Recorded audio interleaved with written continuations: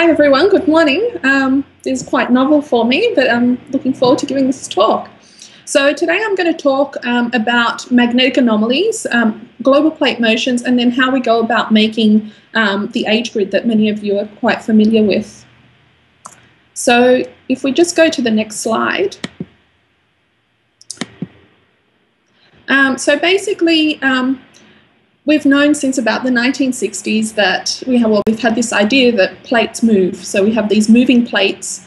And these have been confirmed quite recently through GPS measurements. So we can measure present-day plate motions through GPS. But as geoscientists, we often want to get an idea of where objects have been spatially and temporally. So we want to get an idea of not only where things are in the present day, but where they have been in the past when they formed at a particular time, and also their associations with other objects. And so to do this, we need to build up these global plate motion models, so we get an idea of a more extended Earth history. And often there are three main approaches to do this. There are the geologically current plate motion models, and they're the ones that are mainly based on GPS measurements. And then we have the more traditional plate reconstructions, which I'll mainly talk about today.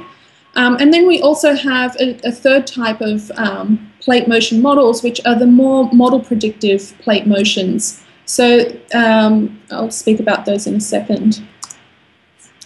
So if we just move to the next slide. So if we think about geologically current plate motions, well, they're mainly constrained through GPS measurements, and they consist of global absolute plate motions. So it's how the Australian plate is moving in an absolute sense, African plate, etc. So these are done, as I said, using GPS measurements, but in some cases, if we think about Nouvelle, for example, we also use some spreading rate information as well, just for the last, say, 3 million years, so that we get an idea of a slightly more extended plate motion.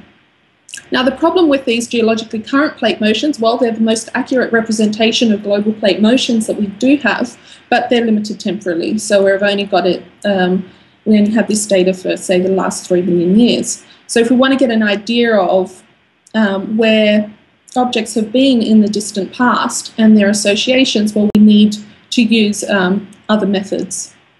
So if we just move to the next slide, this is when we go into looking at these traditional plate reconstruction approaches, and they're the most common ones that people use and talk about.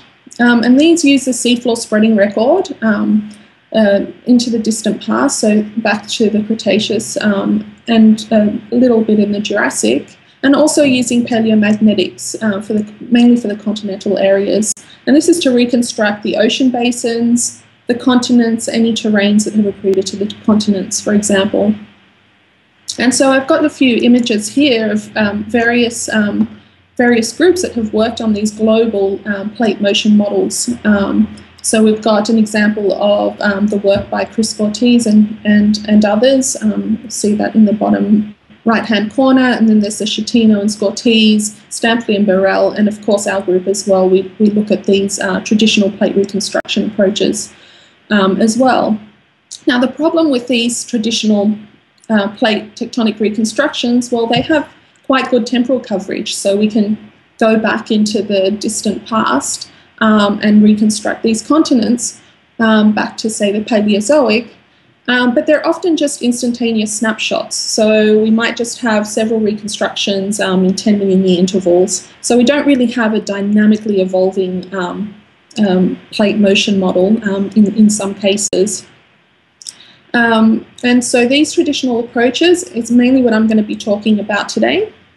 Now, the third approach, so if we just move to the next slide, just for completeness, are these model predictive plate motions. So some groups have tried to use ideas of plate boundary locations and also mantle density heterogeneity to predict past and present plate motions. And so this was done quite successfully by Lithgow, Bertoloni and Richards in 1998. And more recently, Stadler et al. Published a paper is it last year, where they have been trying to look at trying to predict present-day plate motions, basically by using these coupled geodynamic and plate models.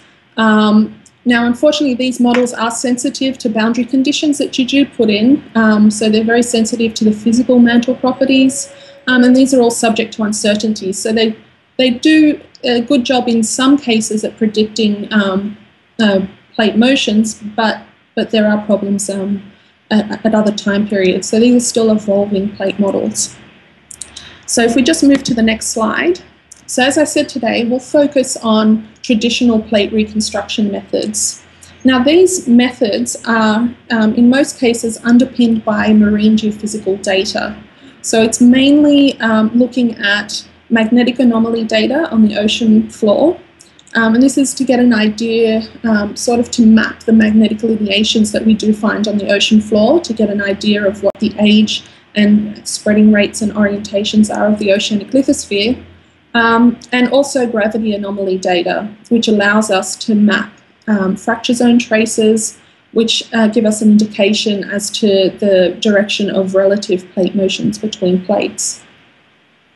Now, we use traditional plate reconstructions to compute Mesozoic to present-day plate motions. So we use this to create these plate motion models, but we also use them to create the present day and the paleo age grids. So if you just see in the images below, on the left-hand side is just a gravity anomaly image of Australia and the Southern Ocean, and then a magnetic, I think this is EMAG2, again of the Southern Ocean, and then the age grid you'll see on the right-hand side. So basically using all the marine geophysical data that we have available to underpin the global plate motion model that's then used into the age grid. So if we just go to the next slide. So I thought we'll go back to, well, in Australia we call it Geology 1001. I think you guys call it 101. Basically back to Wegener's continental drift. So basically, he figured that that coastlines fit together like a jigsaw puzzle, particularly between South America and Africa. He looked at paleontology and saw the distribution of Glossopteris, for example, which was only found in the southern continents, part of Gondwana. He looked at marine reptiles and saw correlations between continents. He also looked at paleoclimate indicators, so the distribution of coal, of carbonates, of where glacial deposits have been, for example, and also broad-scale geology, so the continuity of fold belts, etc. Now, the problem with this was that he lacked a model to explain how these continents actually moved apart, and so that led to a lack of credibility for his model back when it was first proposed.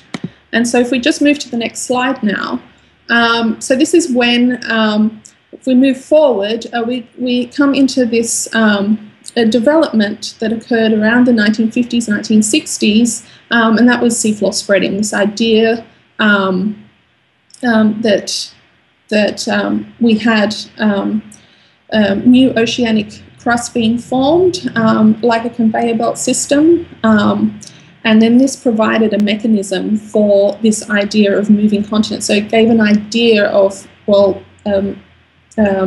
of plates and how these plates have moved through time. And so this was the Vine and Matthews hypothesis from 1963. And the idea was that new oceanic crust formed by the solidification of magma at the mid-ocean ridge during the cooling process, and that when these rocks cooled below the Curie point, so around 500 or 600 degrees, it sort of locked in the ambient magnetic field at that time, and we had this process occurring over and over, and it was continuous and symmetric. So this idea of new oceanic crust being formed, and then we had the idea that this rock cools, and then the ambient magnetic field is locked in at that particular time. And so we can we then had ideas of what the ocean floor looked like. We could see magnetic lineations forming during mapping, so we can see that on the right-hand side. And this idea developed further. So if we just move to the next slide. So basically, by a combination of several things, but most notably seafloor spreading, well, it brought about the theory of plate tectonics. So this idea of continental drift plus seafloor spreading to give that sort of mechanism brought about plate tectonics. And so we're able to now move on and create these models of global plate motions. So if we move again to the next slide. Okay.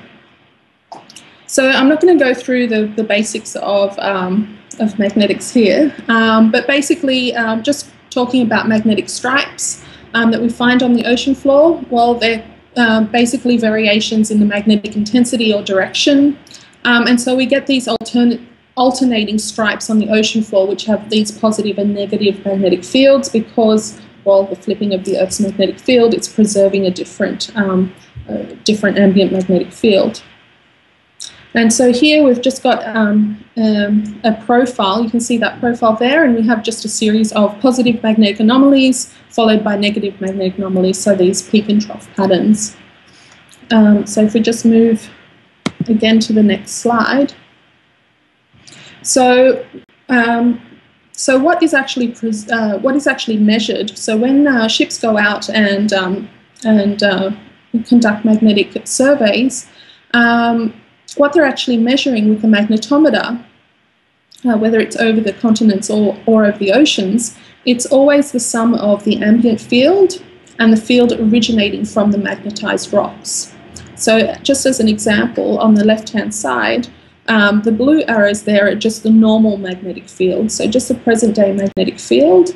And then what we see in the image below is actually the preserved magnetic field in those rocks.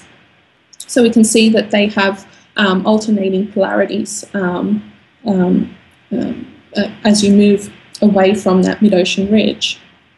And so if we look at that the image on the right-hand side, what we can see is that the actual total magnetic field that's measured is the Earth's magnetic field, so the ambient magnetic field. So if you look at that, the arrow on the right-hand side, and then we also have the field from the actual crustal block.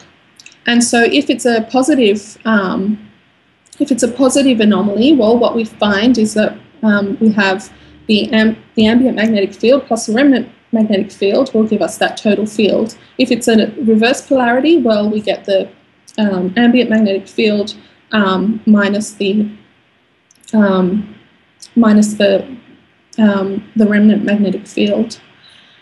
And so this is what is actually measured. So we have to correct for the ambient magnetic field. So we need to subtract the ambient magnetic field in order to extract the magnetic anomaly. So the measured magnetic anomaly we want, which is in the magnetized layer, is only about 1% of the total dipole field. So just an indication as to the component of the magnetic field in that crustal block. So if we just move to the next slide. So if we think about magnetic anomalies, well, an observed anomaly is caused by an edge effect between two bodies with different magnetization.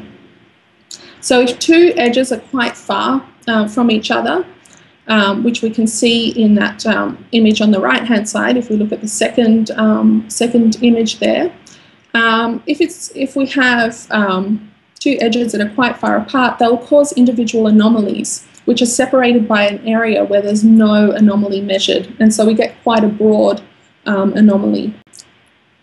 The closer that these edge effects get together, the more the two anomalies will interfere with each other. So if we just go to that bottom image there, you can see two edge effects that are only 10 kilometers apart, and we don't get this broad anomaly. They're actually interfering with each other. So what we observe on the ocean floor is this edge effect, but we also have to consider that we're not getting just a nice anomaly just caused by the magnetic field. We also have to think about the fact that we have seamounts and we have other volcanic constructs on the ocean floor. So that sort of interferes with the signal. So it's not a simple model as shown here. So we'll see more variations in the character of the magnetic anomalies that we find. So if we move to the next slide. So one of the things with magnetic anomalies is we have to think about what could potentially affect their shape and also their intensity. So one of the things is that magnetic anomalies produced by normally magnetized blocks actually vary in character. Mainly, well, one of the major points is that the paleolatitude at the time of magnetization of that block is actually very important, and I'll go into that in a little while. But the shape and intensity also depends on things such as mid-ocean ridge segmentation. So that has to do with the length of the magnetized block along axis. So if we have a mid-ocean ridge which is segmented by fracture zones, well, we're going to get smaller lengths of magnetized blocks along axis. If we don't have as many fracture zones, well, we're going to get much longer magnetized blocks along axis. Another factor that affects the shape and intensity of magnetic anomalies is the spreading rate. And so this has to do with the length of the block across the axis. So if we think of the mid-ocean ridge here, so the spreading rate's affecting the length of the block along the axis. Now, if we have faster seafloor spreading rates, well, we're going to get more crust formed during a particular or finite time, and so we're going to get much broader and much broader anomalies. Whereas if we have much slower seafloor spreading rates, well, we're getting less material during a particular time interval, and so we're going to get narrower anomalies.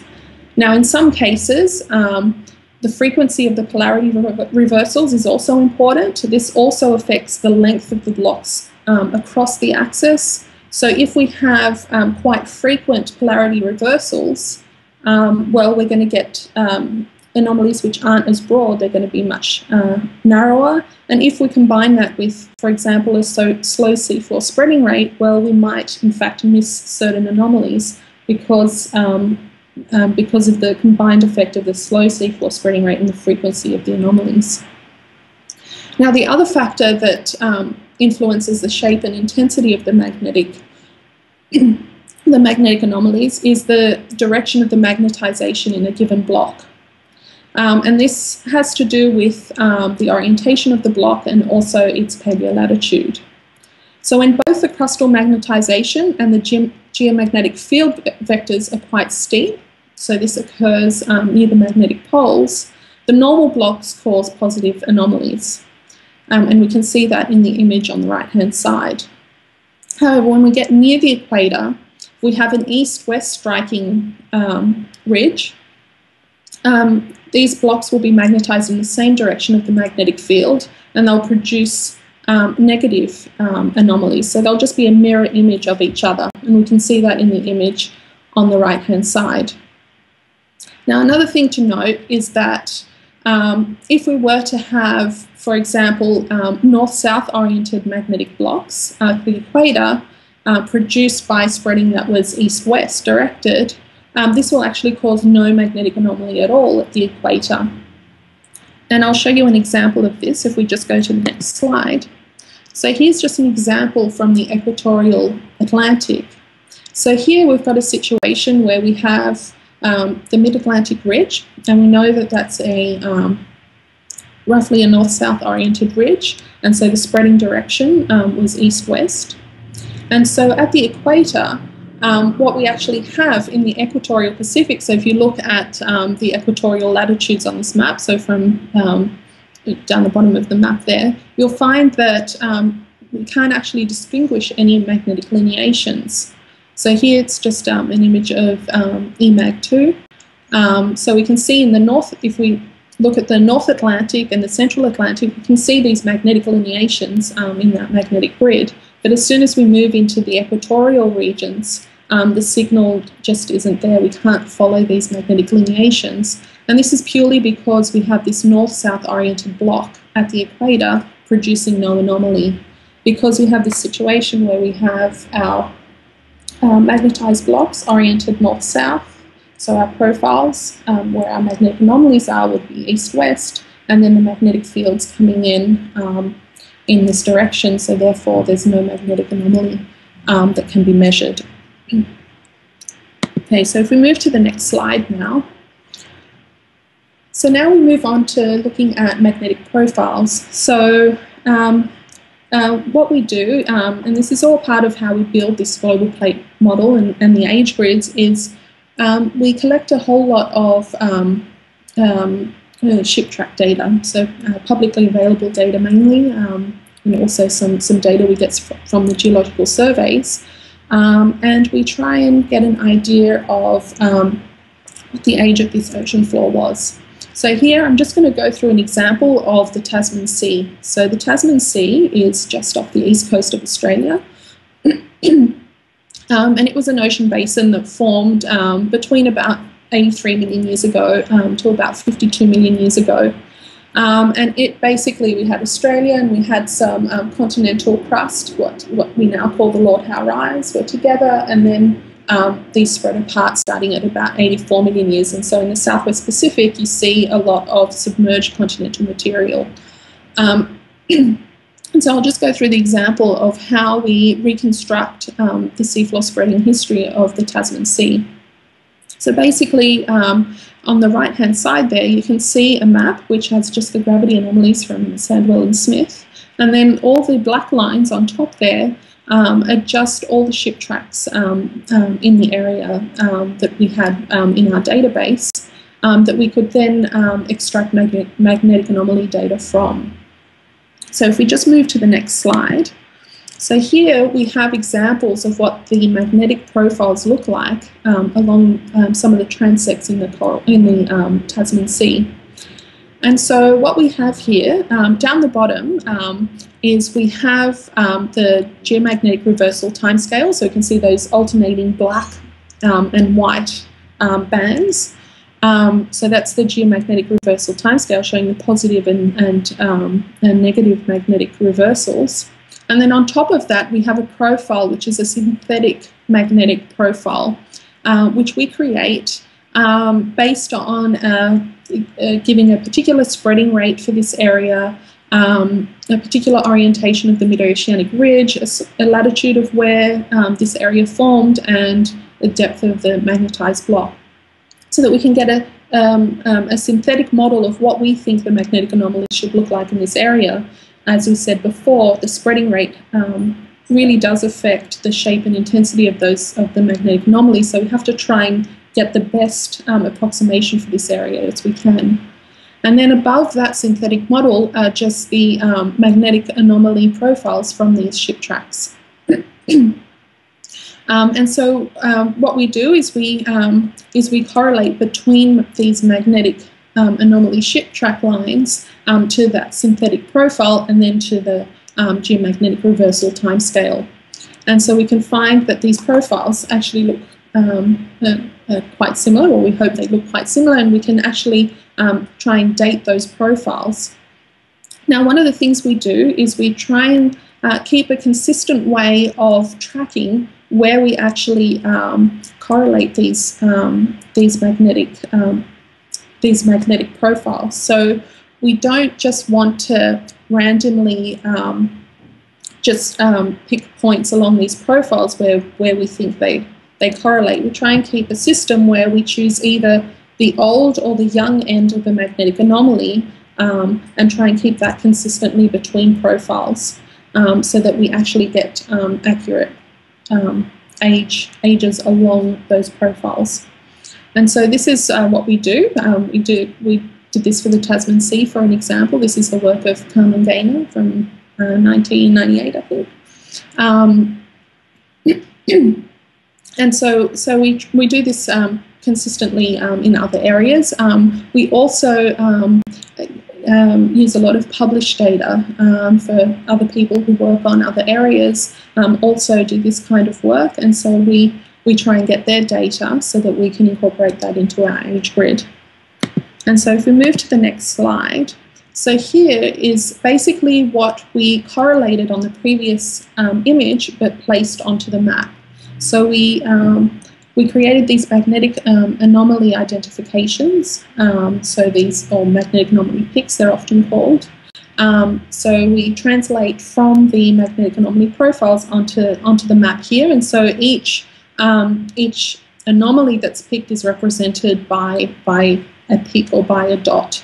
And so here we've just got, I think, about 6 different time periods where we've picked magnetic anomalies. And so once we do that, well, we're able to get an idea of the correlations between profiles, and so we get an idea of the orientation of spreading and the age of the oceanic crust as a result.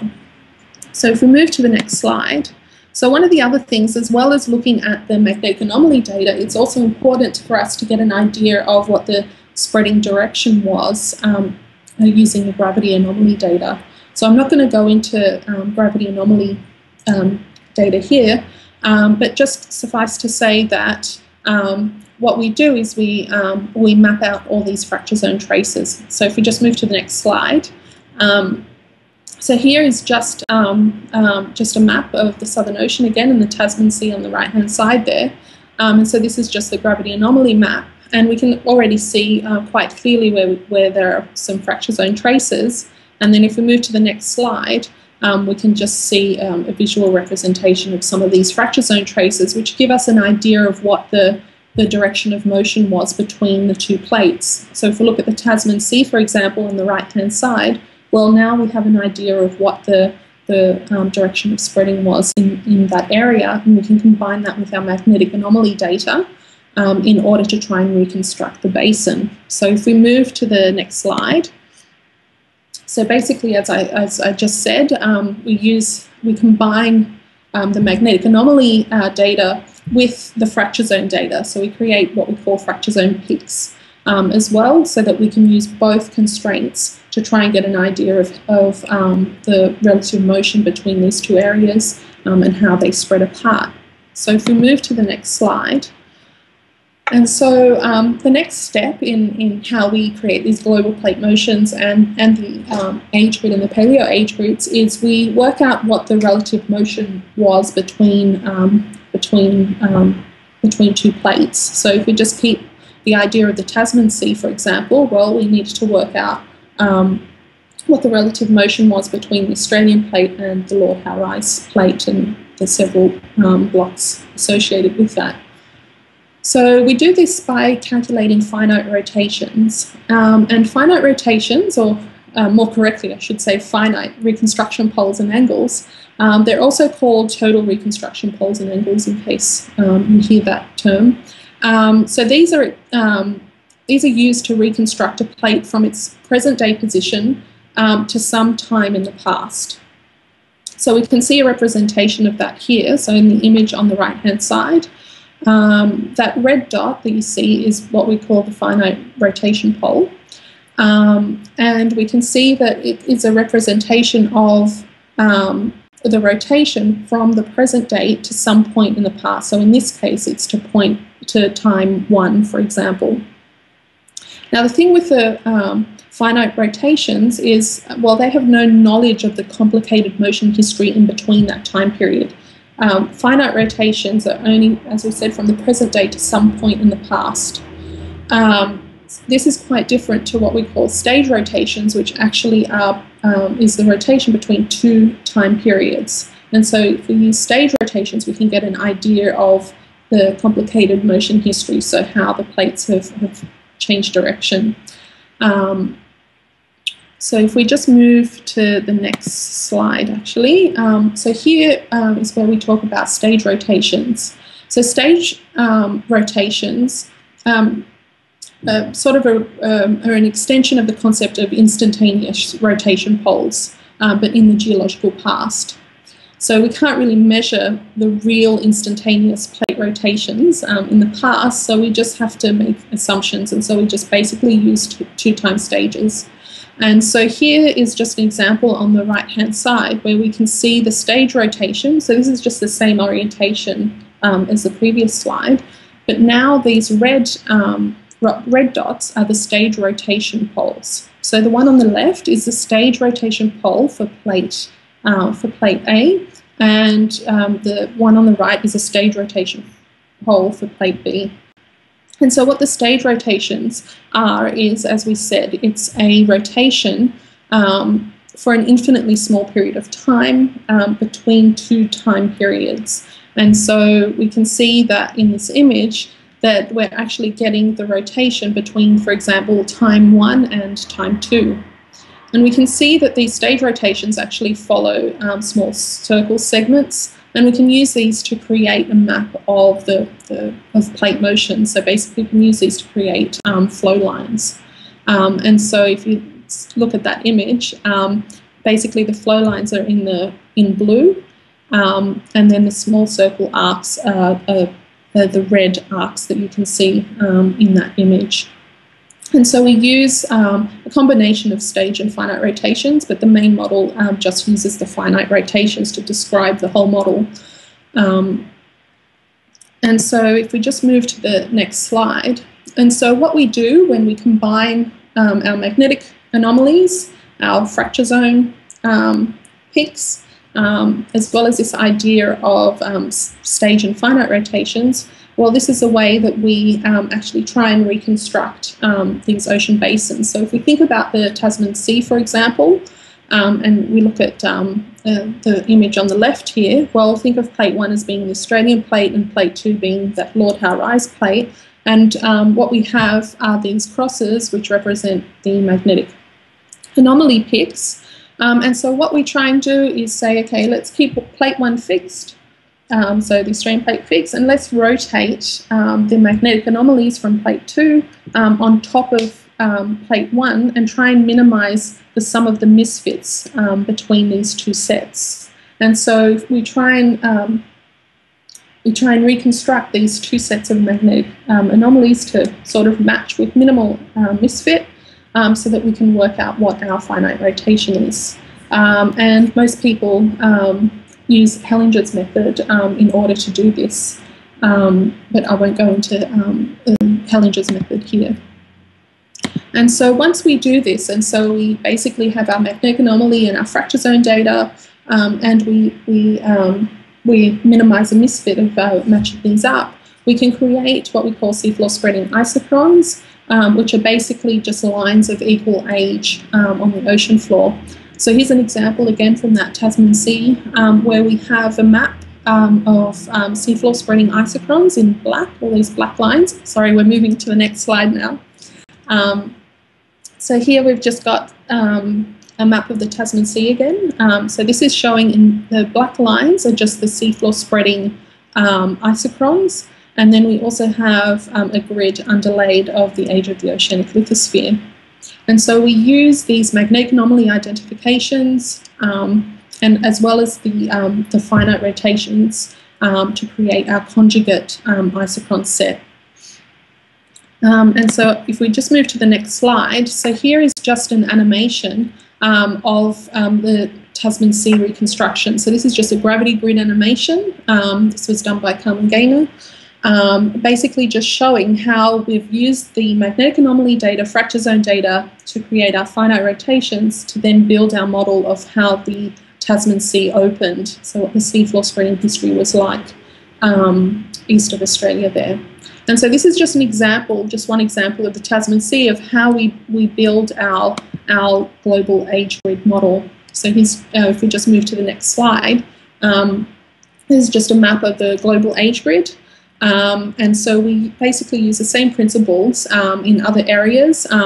In a lot of areas, we do get data from other published results, and we incorporate that. So it's not like we've reconstructed every single part of the world. Other people have contributed to that effort. And so the data sets that really go, if we move to the next slide now, so the data sets that really go into creating that present day age grid, well, as we said before, it's all underpinned by the marine geophysical data. So we use a lot of ship track database with the marine gravity and magnetic anomaly, as well as bathymetry data. We also use satellite altimetry gravity data, seismic reflection data in cases where that's available and useful. And also geological data, particularly when it gives us an idea of subduction and the subduction of mid-ocean ridges, for example. Ocean drilling data, of course, and industry well data also goes into the building of this age grid to try and sort of ground truth the magnetic anomaly interpretations. So if we move to the next slide, this is just showing the magnetic anomaly PIC database that goes into the present day age grid. So it's constrained by over 45,000 magnetic anomaly identifications. So here is in black, all those black points are all the magnetic anomaly identifications that are used for the present day age grid. So you can see that it's quite an extensive data set, and the magnetic anomaly PICs, again, as we said, it's based on many groups have gone and very carefully identified these magnetic anomalies on the ocean floor. And so this goes towards creating the present day age grid. So if we move to the next slide, just a map of the present day age grid. And so basically moving from all those magnetic anomaly PICs to this present day age grid model. Now, the other thing that we do, if we move to the next slide, is we want to get an idea of not only what the present day distribution of the age of the oceanic lithosphere is, but what the age distribution was back in the past, and what was the configuration of the continents. And so one of the efforts that we've been undertaking is to create paleo age grids, so age grids that can extend back in time to at least the Cretaceous or the Jurassic. And so if we look at the image on the right-hand side there, that's from Seton in 1998, this is a reconstruction at 65 MA. So it shows us an idea of which oceanic crust that's currently preserved, and then all the oceanic crust that would have existed but has now been subducted. And so you can see that it requires, if we want to get an age distribution back 65 million years ago, well, we need to try and fill these gaps and try and get an idea of what the ocean floor looked like back in the past, even though all evidence of it has been subducted. And so this is one of the efforts that we work on. So if we move to the next slide, so in order to create these paleo age grid models, where we reconstruct what are now vanished ocean basins, well, we create we try and create these synthetic plates, and we do that by using the preserved oceanic crust as much as we can. So using the magnetic lineations and fracture zones in present-day oceanic crust, and just using very simple rules. So just assuming that spreading was symmetric to try and get an idea of what conjugate plates may have looked like if those conjugate plates have subsequently been subducted. We also look at onshore geological data, as I said before, to get an idea of have there been places where there's been a known mid-oceanic ridge subduction, and if so, well, we can design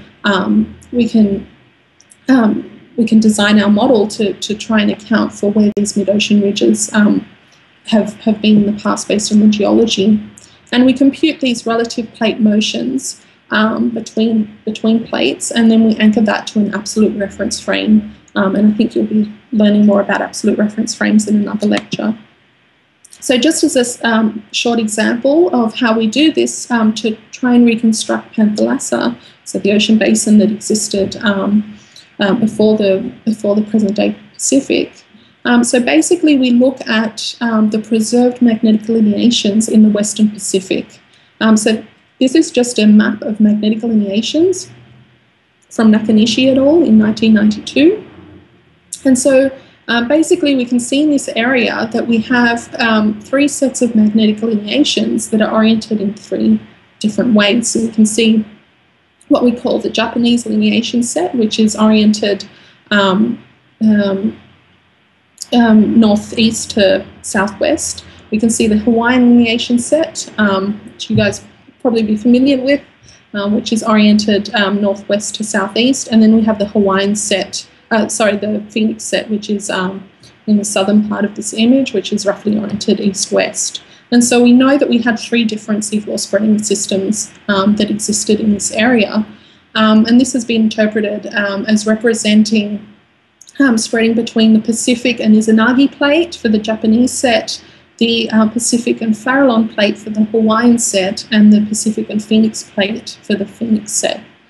And so we can use this preserved magnetic lineation pattern to try and get an idea of what the conjugate now subducted parts of these plates were like. So we reconstruct the now subducted parts of these plates. And we do this just by simply assuming that spreading was symmetrical and that it extended during the time period that we have the preserved information. And then we can also make some other assumptions by looking at the geological history of East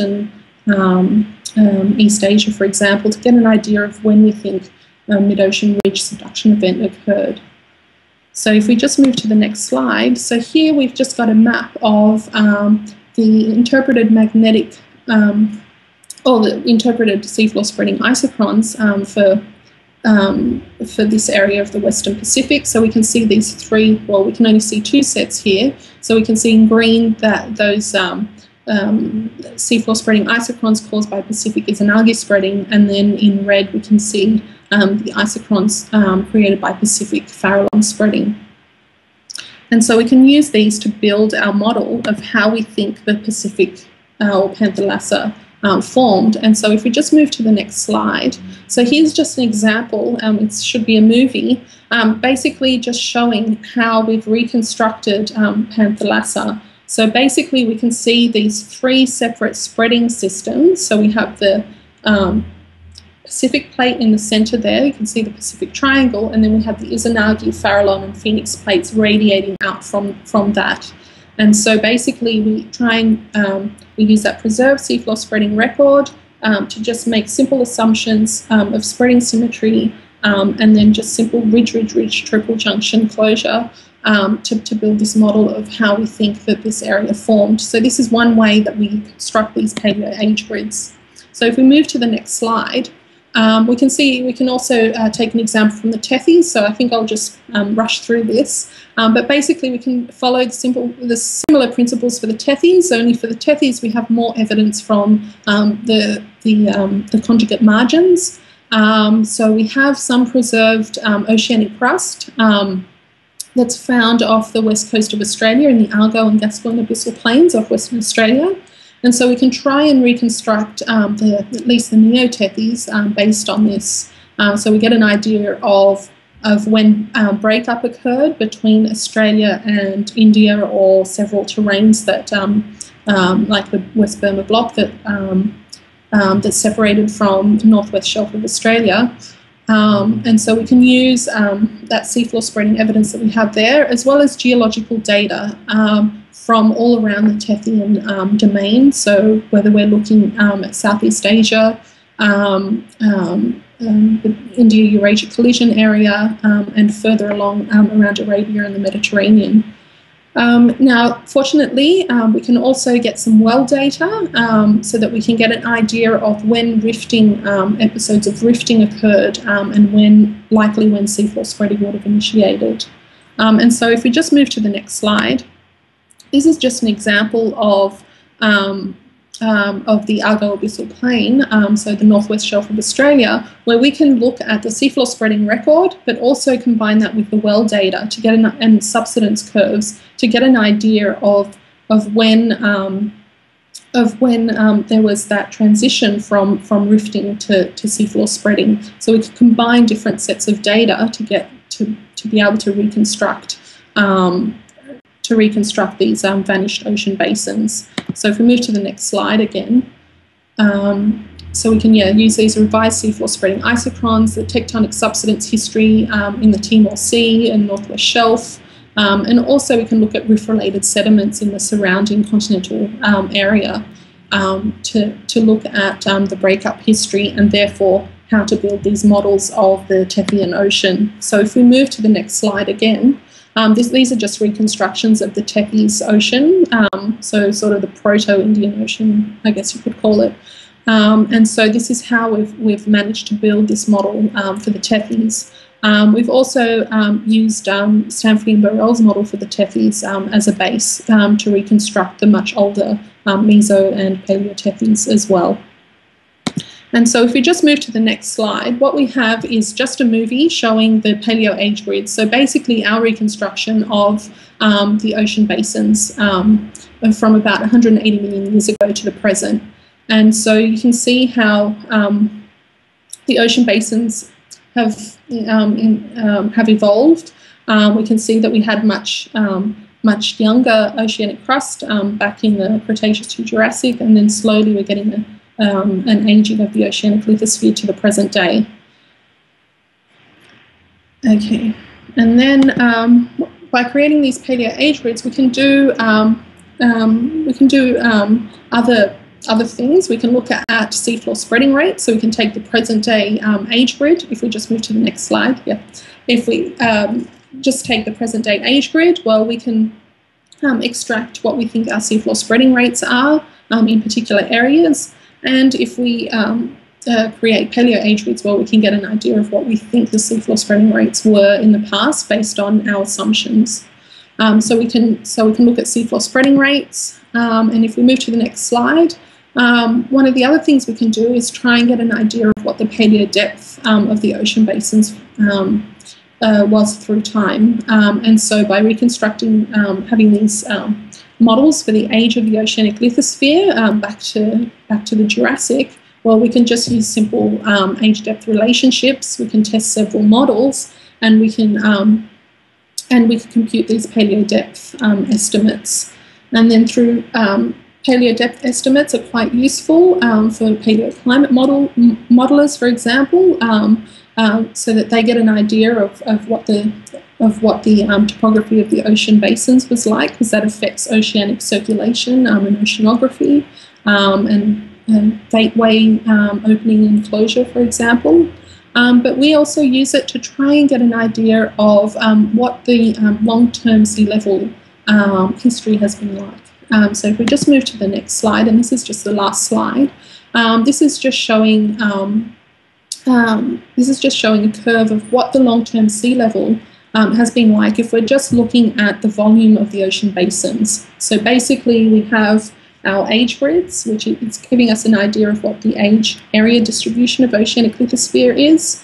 We can convert that to our paleo depth estimate and incorporate sedimentation and lip production as well. And so we get an idea of the changing volume of the ocean basin. So how much, so sort of what the bowl looks like in order to get an idea of how that will affect sea level fluctuations if we assume that the amount of water remains constant.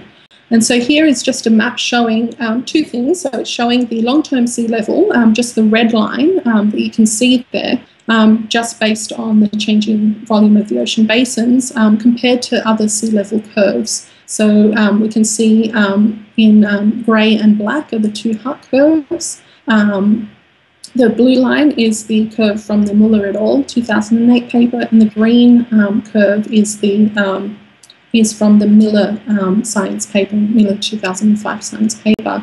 And we can also see that this is correlating quite well with the changing age area distribution of the oceanic lithosphere. So we've got just some histograms of the age of the oceanic lithosphere at 3 particular times. So 200 MA, at 120 MA, and at the present day. So we can see how using these paleo age grids, we can actually start predicting or getting a better idea of what long-term sea level change has been like. So that's the end of my talk. Thank you.